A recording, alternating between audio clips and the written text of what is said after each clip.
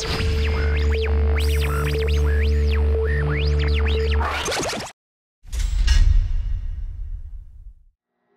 everyone, Dave Shinskie at Baseball Rebellion.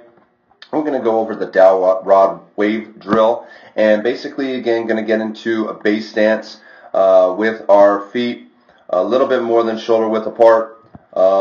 We're using a dowel rod for this drill just so we can have a little bit of a connection piece. So we're thinking about our arms moving together in a circular motion, kind of like a wave. That's hence the name wave drill. And again, we want our arms to work in a Ferris wheel type motion, and all we're doing is basically taking what we did out of the shoulder rotation, cross arm shoulder rotation, and taking it into our arms working together. So you see how basically we create that stretch back, and then as we're starting to come over and rotate, we want to get up into 90 degrees with a backward spine angle. So basically we like to be 90 degrees or just a little bit back with our spine angle, and as we're coming through, again rotating that shoulder and that trunk towards the finish, and it looks very similar to how we finished in the cross arm shoulder rotation. So basically you go from phase one